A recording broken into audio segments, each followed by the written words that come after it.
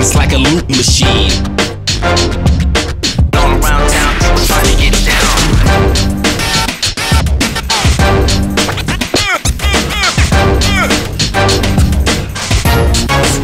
It's like a loop machine.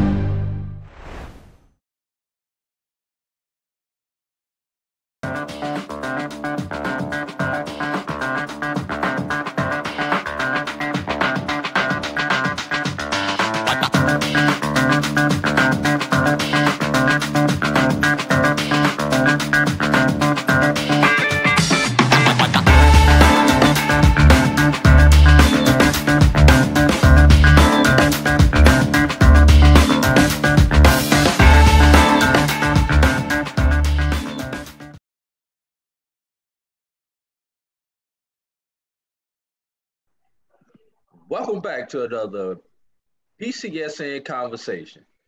Joining us today with our basketball preview is Coach Byron Smith of Prairie A&M Panthers. Last season, the men had a very impressive season. They won the regular season title. Unfortunately, due to that famous thing called COVID, they did not get an opportunity to finish off and do the daily double, as I call it, by winning the regular season and the conference title. So first of all, Coach, how you doing? How's the family? How's everything going on campus with all this COVID-19 stuff going on? Let's start with that. All is well, personally, the family. Everybody's safe and healthy. And here on campus, we're steady. And just taking it one day at a time. And I think every college coach in the country in all sports are probably just doing that. But we're steady right now, solid, and just just waiting to see how this deal is going to play out with our season. All right. What kind of adjustments have you had to make given the new protocols due to COVID? A lot of kids weren't able to work out as a group during the summer. Probably some adjustments during your fall workout. So just briefly kind of talk about some of those adjustments that you had to make. Major adjustments because we had no spring workouts, no summer workouts. So we brought in 8 or 9 new players. And, really just now getting to know them. Obviously we, recruited them here. We scouted them and saw film and things like that and watched some of them, play in person. But, obviously there's a transition when you leave in high school and coming to college and leaving junior college and coming to Division I. So it's been a major adjustment. Obviously we shut down once in a positive test here about a month ago.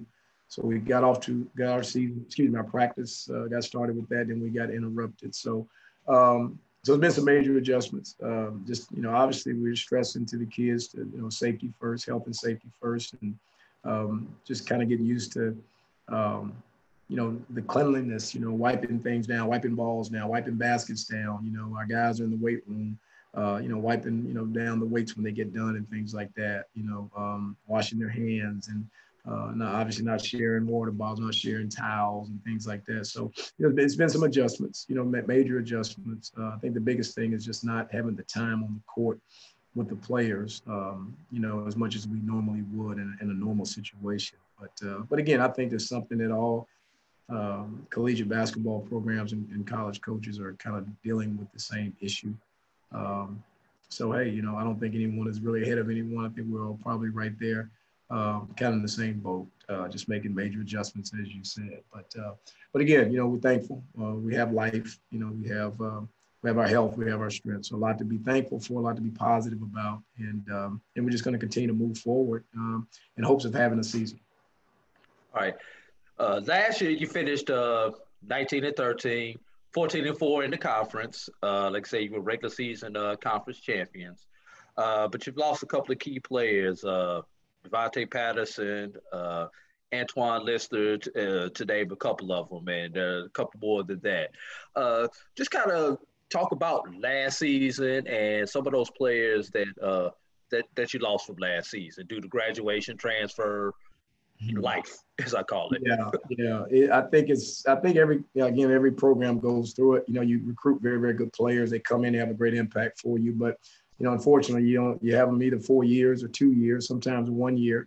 But I think, obviously, recruiting being the lifeline of any program, smart coaches, obviously, they establish a pretty strong recruiting base. So when you lose very, very good ones, you bring in good ones. So I think if everybody could do it like Nick Saban at Alabama in football, when one goes to the NFL, it's one waiting in the wings to play that may be just as good, if not better, than that first round draft pick. So not saying that we've got those type of players. Vontae Patterson obviously was player of the year in the league. I thought he was the best player in the league for the 2 years that he was here. Definitely going to be hard to replace. Gerard Andrus is another first-team all-conference guy that was kind of the glue to our team, the backbone to our team, our emotional, spiritual leader with his effort and his enthusiasm and just his mindset. So, and obviously you mentioned Antoine Lister. He just was a rock-solid young man. It's probably one of the classiest young men on and off the court that I've had the privilege to be the coach. So losing those guys definitely is a big loss. We're happy that they moved on, and Antoine is playing professionally overseas. Devontae's waiting for the G League stuff to get going. Gerard is back finishing his degree, and he'll move on and try to have a career overseas. So we're happy that they were here and did a nice job.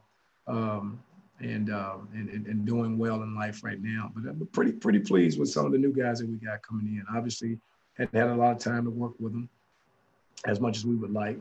But we're really excited about the impact that we feel that they can have. So I think we're in pretty good shape recruiting-wise. We just got to get to the season, just kind of see how those guys do when they get out there on the floor when the ball goes up here on November 25th. You guys have a distinct home court advantage. 12-0 at home last year, 27-game home winning streak. Mm-hmm. But the question of the day, will there be fans there to help you with that home court advantage? Because the fans are probably the biggest sixth man that any basketball team can have. And what would that well, first of all, let me ask you, will there be fans this year? To my understanding, I think there will be. We get to that point. Obviously, limited, numbers of fans and students and things like that. And obviously, that I think the fans do provide a great six-man advantage, if you will. And we really enjoy our home crowd because they get in there and they're really loud and they really support. And I think we've given them reason to be loud and to support because we have played pretty good basketball at home and winning 27. In a row, having the second longest home winning streak in the nation behind Gonzaga. I think that speaks volumes about where we've come as a program. And just, we're just praying to God that we can, get on the other side of this pandemic and be able to have a consistent season and get to conference play where we can try to get back in there and defend our home court because we definitely enjoy playing here in the Baby Dome. It's a really exciting place for us.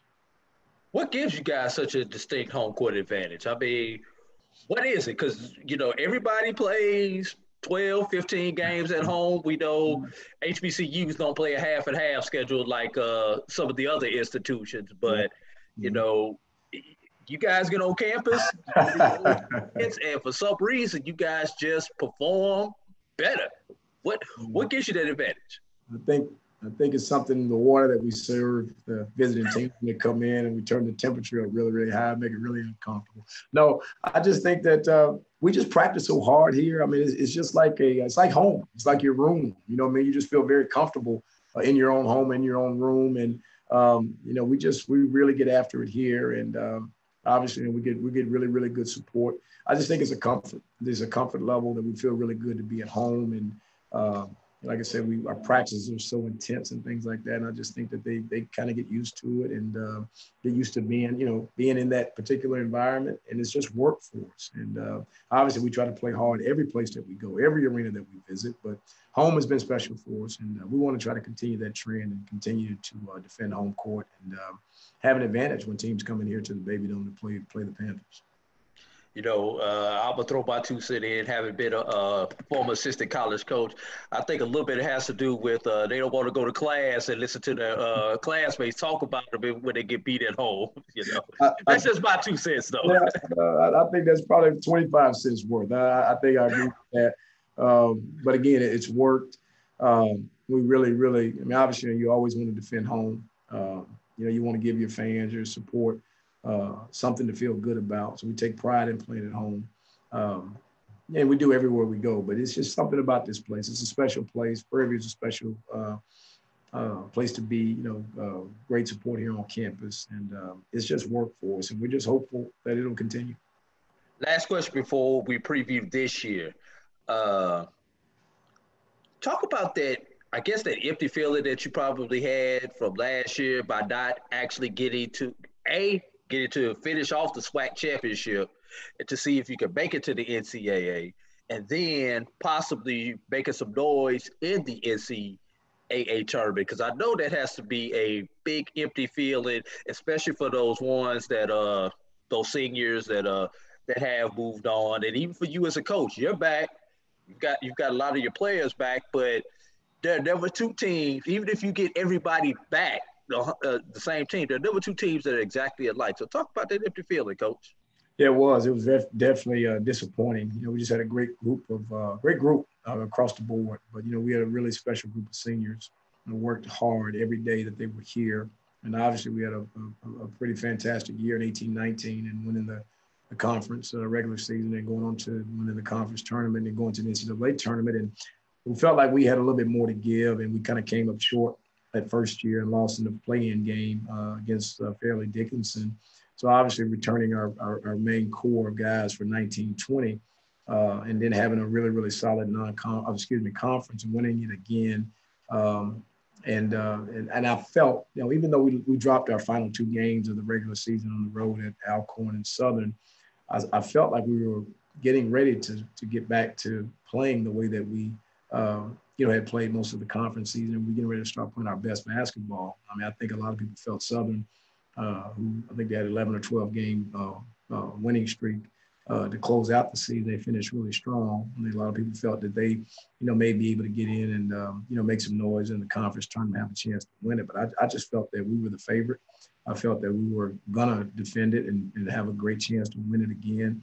And like you say, get in the NCAA tournament once again, and not only get to, wherever they were going to send us in the play-in game with Dayton, in Dayton or wherever. I felt like we, had enough experience, from learning from the year before.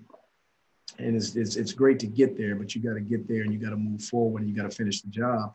I felt that we had the kind of team, the experience and the leadership and the toughness to be able to get there and go a little further in the tournament. So definitely was disappointing. You just one day you get a phone call saying, hey, the season's over, and you're looking at your seniors and obviously they're visibly shaken and upset and disappointed. You just feel so bad for them because you wanted them to have another opportunity to put that uniform on and go out and represent Prairie View. As a coach, obviously we get a chance to come back and do it again. So probably less disappointing for our coaching staff, just with those seniors that, may never get a chance to play competitive basketball again. You really felt bad about them. I was really excited to see just how far they could have gone and just how much the success that they could have attained, had we had a chance to finish out the season. So definitely disappointed. Shared some tears with our seniors and just felt really bad for them. Just a tough time. But hey, like I said, a lot of memories we created.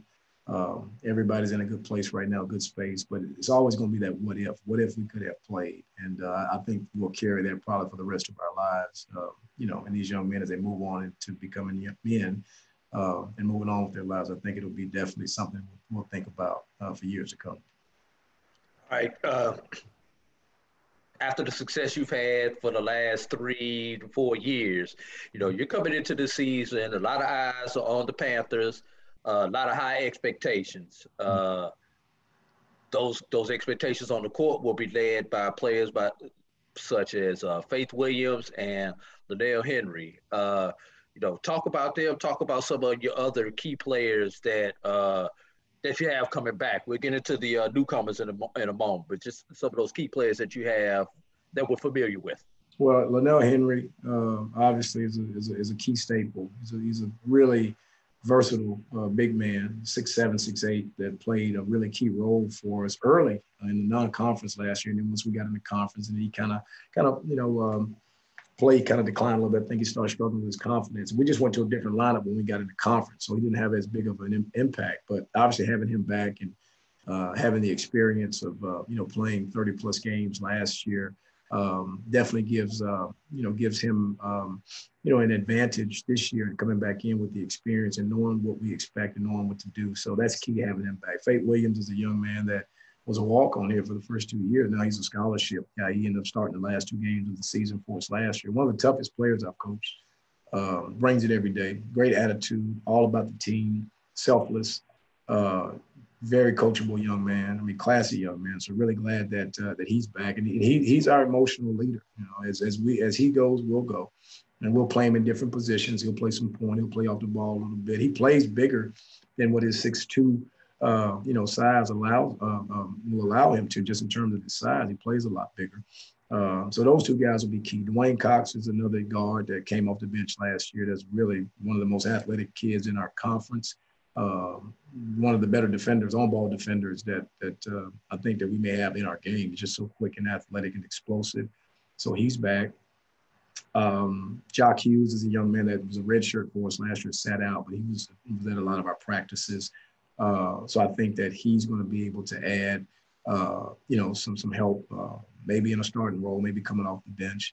And Jawan Daniels is a young man that redshirted for us last year that just rejoined the team here maybe a week or so ago, 6'7" forward that plays really hard and a lot of toughness. So we've got, 4 or 5 guys that were here last year. The new guys coming in, I mean, obviously, where do you start? You got, Cam Mack that was obviously waiting to hopefully get a waiver for him to be able to play. Hardship waiver. He transferred in from Nebraska. It an all Big Ten, I think, 3rd team in Nebraska last year, which is pretty impressive. And he's a dynamite player. We're hopeful that he can get a waiver to be play right away, because it definitely gives us a chance to be really solid. Jeremiah Gambrell is a 6'1" transfer from Western Kentucky. I can really score the basketball.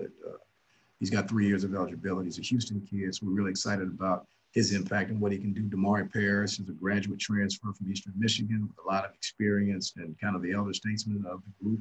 That's a really good point guard and really smart, kind of a coach out on the floor. So really excited about him.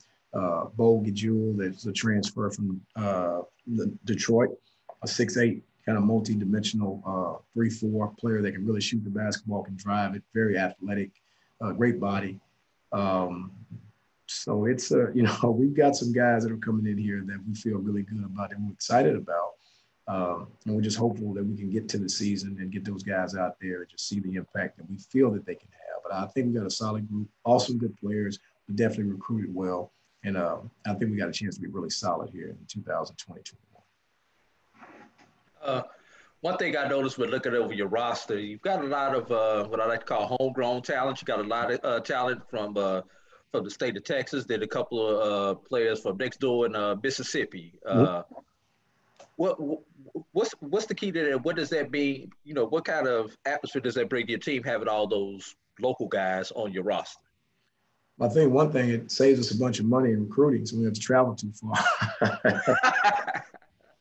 But no, I mean, I don't know, something about, Southern kids, not to be disrespectful to any other part of the country. I just think those kids are tough. I mean, I think kids out of Texas, Louisiana, Mississippi, that we pretty much get our core of our players are from those 3 states, are just tough. They're just really tough. And they've been raised right, come from good backgrounds and good values, good morals, good ethics, and respectful. And yes, sir, no, sir. You're not worried about them at night. You're not worried about getting a phone call at 2 o'clock in the morning.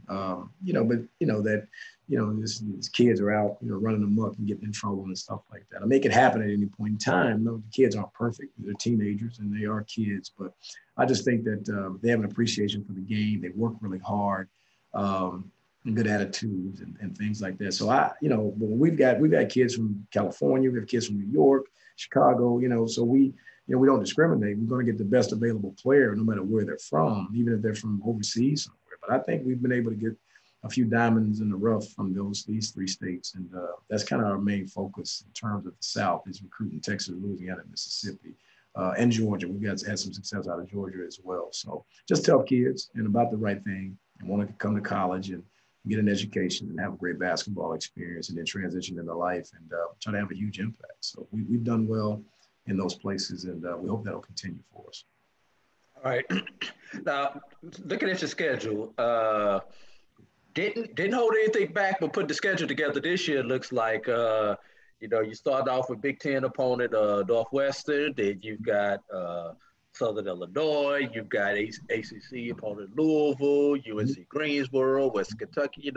You've got a nice Pac-12, Washington State down the line. You got a nice, tough out-of-conference schedule, and looks like you're playing in one of those new pod games that they're calling the pods, where you're getting about 4 or 5 games in Louisville right after Thanksgiving. So just kind of talk about your schedule right quick. Well, I mean, obviously it was difficult with COVID because you had the pre-COVID schedule, and then you had the post. Well, I won't say post because COVID's still here, but you start working on your schedule. Obviously in February and March before COVID really got going, and then obviously a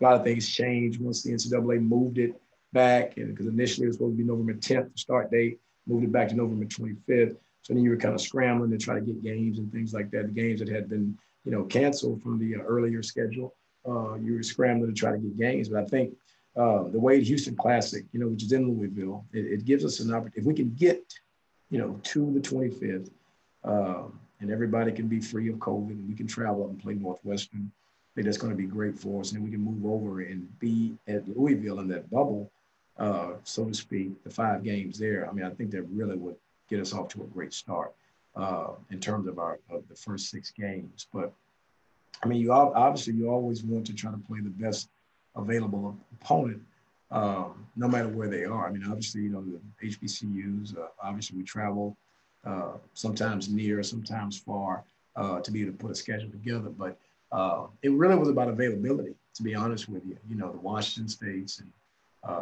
Grand Canyon, that they're on our schedule as well. It was really like, we wanted to try to get to the NCAA mandated 27 game to obviously to qualify for the NCAA tournament. So, it was just it got to the point to where it was like, not take what we can get, but just what made sense, what made sense. And I always like to try to schedule where we can move and travel, different coasts, or our players can get an opportunity to see different parts of the country. I think that's really good for their growth and their development.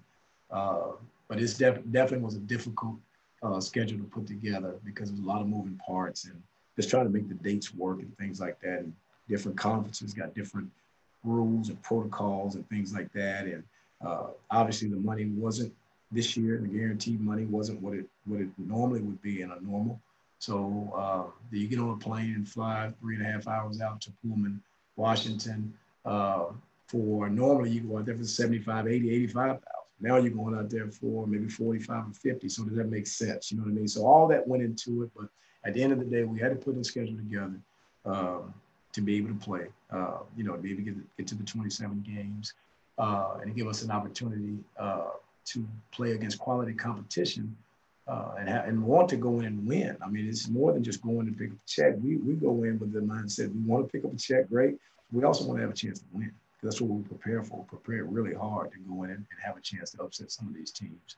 But obviously to put us in a position where we can go into conference on January 2nd, locked and loaded and ready to go and have a chance to defend our crown, which is something that we're looking to do. And maybe have an opportunity to three-peat, which I think hasn't been done much in this conference. I think Mike Davis at Texas Southern was the last person to do that, maybe the only person to do that, in my knowledge, since I've been around. So, and that's important to us.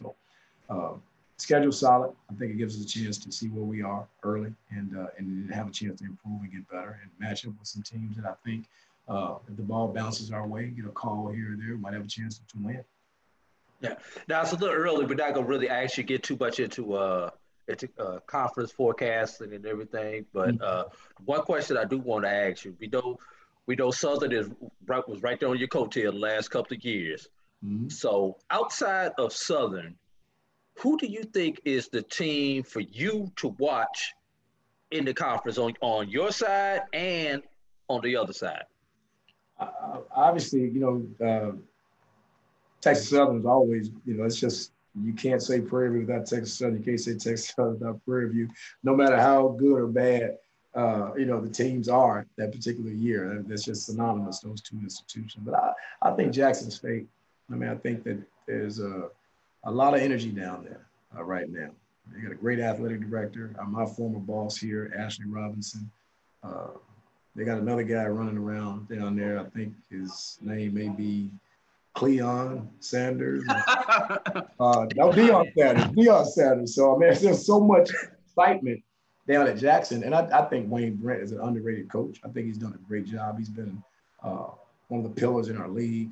They're always well prepared. Great defensive team. They always play the right way.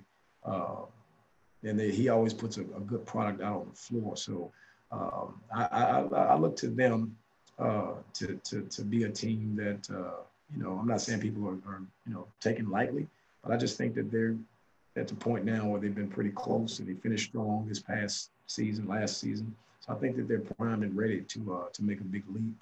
And so, I think Texas Southern and obviously Jackson and there's many other teams too. But I look at those two teams, near and far that I think someone that we have to keep our eye on and be prepared for sure. All right, we're going to get you out of here, Coach. I always like to open the floor, let you get off any comments or anything that you need to get off your chest. This is your platform right now, Coach. I appreciate you having me. I always like to, speak and work on my, how would I say, my deliverance, my media, getting better with the media, things like that. We're just really excited about the 2020-21 season. We've got a good group of young men that are working really hard right now and just want a chance to go out and show their talent, to the world. Really, my coaching staff's working really hard. Got a good group of young coaches that are busting their tail right now to prepare these guys. And so everybody's going out to audition and to just kind of show the world, really, what we've been working towards and trying to get ready for. So we pray to God that we have an opportunity to get to our season, to get through our season. It's tough. This is a challenging time right now. It's very unpredictable times. This is a situation that's unprecedented with this virus. We've never seen it before, anything like it. And it just has such a great impact right now. So it's a fluid situation. It's kind of tenuous. It's day to day. It's hard to make plans, as you know, because, you never know what the next day is going to bring. But if we can get to the court, I think that you'll see an exciting team that's going to play really hard. It's going to defend. It's going to share the basketball.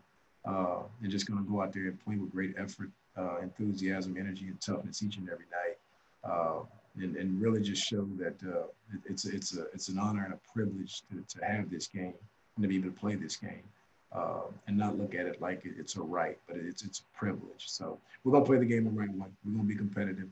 We'll be tough, and then we'll let the scoreboard take care of itself at the end of the night. But we're really excited about 2021. Different team, new team, but that's what they pay you money for as a coach, to be able to make the adjustments and be able to get a new group to buy into what you're doing, and obviously to accept the culture, and I think the culture is established now, but to continue the culture the way that we've established it, and get out there on that court, man, and just try to do the best that we possibly can and make Prairie Nation proud. So that's kind of my 2 cents, and really looking forward to it this year for sure. All right, Coach. Tell everybody out there, if they got a player that they need to that you need to put on your radar to keep an eye on, how they get in touch with you. If they just want to follow Prairie View A&M basketball, where to follow you guys at, and most importantly, if they got a check that they want to send to support Prairie View basketball, what do they send that information to? Go to www.pvamu.edu. That's our website, and you can go on and obviously I'm on there. My number, my email address, bbsmith@pvamu. Send us an email. Send the email first and let me know whether when the check is coming. If you have a 6'11" kid that can cross over and can shoot threes and can jump over the shot clock, make sure you send me that email as quick as you possibly can at bbsmith@pvamu.edu. But we're easy to find. We're on the World Wide Web. Easy to find. My number's on the website. So if the player is really good and if the check is really big, you can just call me at 832-473-0129. I'll give you an opportunity to personally reach out to me if the player is really good and the check's really big. So, but yeah, we're easy to find, and we're always looking to improve and get better. And, like I said, again, at the end of the day, we just want to put a good product on the floor and make our institution proud and make all our alumni around the country proud of the Panther men's basketball program. There it is, Panther Nation. Coach Byron Smith, head men's basketball coach of your Prairie View A&M Panthers. My name is A.D. Drew, and for the Black College Sports Network, we thank you. And make sure you stay tuned for more exciting interviews with some of our basketball coaches from throughout the HBCU diaspora. So for Coach Byron Smith, this is A.D. Drew. Thank you for your time. Thank you, A.D. Appreciate you, brother. Follow the Black College Sports Network on social media at MyBCSN1, the number 1, on Facebook, Instagram, and Twitter at MyBCSN1.